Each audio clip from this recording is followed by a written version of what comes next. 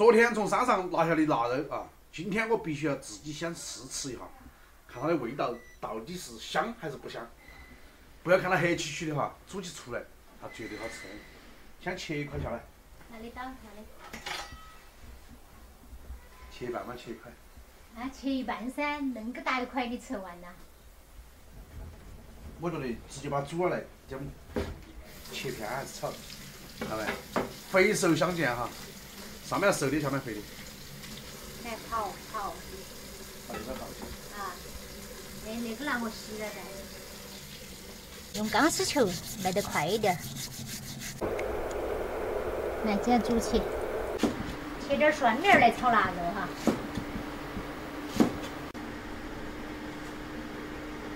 每次胖哥回来哈，都还给孩子们买点虾。我是有腊肉就煮点腊肉的吃。今儿再整碗蛋，弄个大饽饽蒸，他们都喜欢吃。开水下锅哈，放到起。那个腊肉也煮了那么久了，应该好了。看那个皮子哈，一剁就穿到那种哈，就差不多了。好熟啊那个。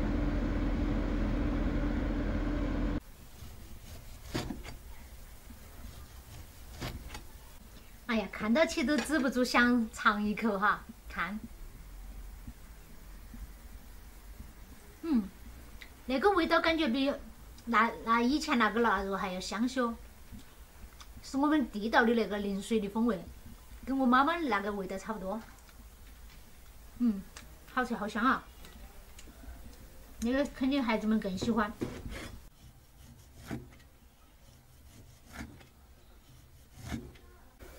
我觉得那个可以不炒，就那么吃。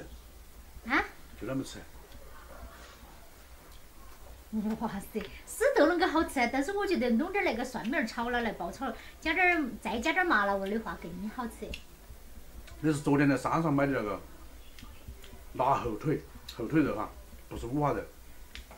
经常煮饭的人一看那个肉就形容一下那是后腿肉。后腿肉，只要喜欢瘦一点的朋友可以买那个后腿肉，好，然后五花肉稍微要肥一点点。把虾也煮起。我们那个白灼虾白吃不厌哈，主要也是因为不要让孩子们吃得太辣了。哎呀，我的蛋，它又煮老了。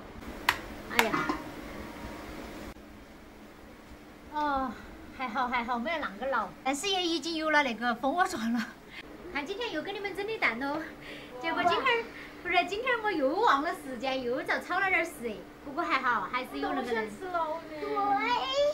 我不想吃冷的。再把腊肉爆炒来哈。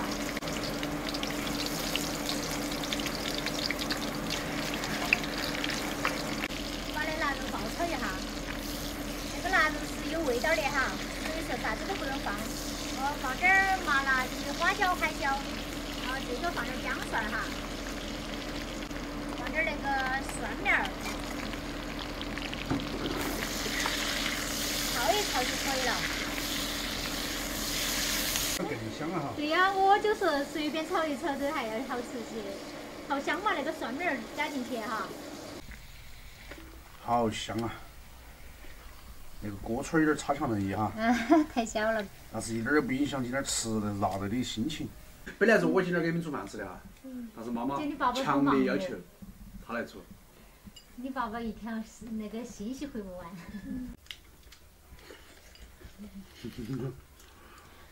把我的山货，看，竹笋拿来给我煮在汤里，木耳也给我煮在汤里。竹笋都遭卖完的，今天剩的点渣渣吧，还是在做。他在哈儿没？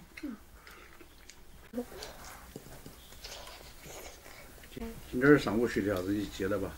记得讲。记得。22克的。22克。大美都全是在复习哈。那么快就学完了。这上面就是复习为主了。手洗干净的，放心啊。我也用不上。你看嘛，我说今天恁个多菜，你爸爸还去买个虾。更多了噻，更丰富了噻。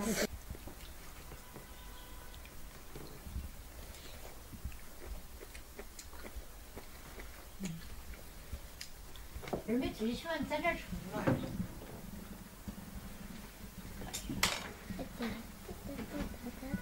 接吧，二妹，放在你面前。你不长醋啊？我不沾醋。就那个吃甜蜜的那个香。是。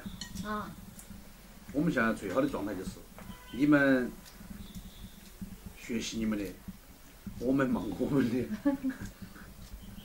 哎，不像我以前麻子，哎，信息太多了，我也回不过来啊。我以前这个煮饭，你爸爸是主力了，现在都只有你妈妈了。她一会儿又出去回信，一会儿又出去打电话。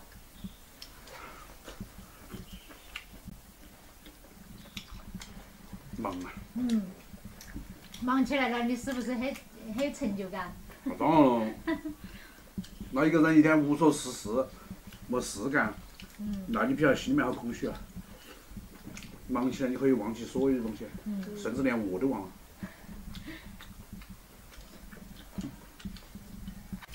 说实话，我刚辞职回来那一年，那真的是有点慌啊，心里慌得，一天没事干。无所事事样感觉，找两个工作的。姐姐帮我一下。现在好不容易找到事情干了。来。你吃。瘦点。啊，那个瘦的好多啊！我晓得那种就最适合二妹了，是不是？你要瘦点二妹。哎，瘦点啊。小娃像那种他都喜欢吃瘦的，还像那种炖的话，他还喜欢吃肥的，晓得吗？猪脚。好香啊！别都说爸爸回来了，你都不打开腔儿。爸爸没在屋的时候，你在跟我们说很多话。因为爸爸回来了，话多就变成他的噻。而且我也想听爸爸说最近发生的事情了噻。彤彤。你想把你爸爸酸茶噻？你以为呀？我真的。我喜欢吃醋。你喜欢吃醋？真的。你看他把你们裹了又裹人。哇！每次你要不放醋的话，我就吃不下。必须要吃。厉害。平时爱说爱笑的大妹也不说话了哈，但是听我说。那是。不过爸爸在屋里吃饭就是要香些，你看那个菜呀，都吃得七八八了，对吧？而且大家也挺开心的，所以说一家人在一起的时候是最开心的事儿。也祝视频前的朋友们都能阖家欢乐。好，这期视频就分享到这里，我们下期见，拜拜。拜拜。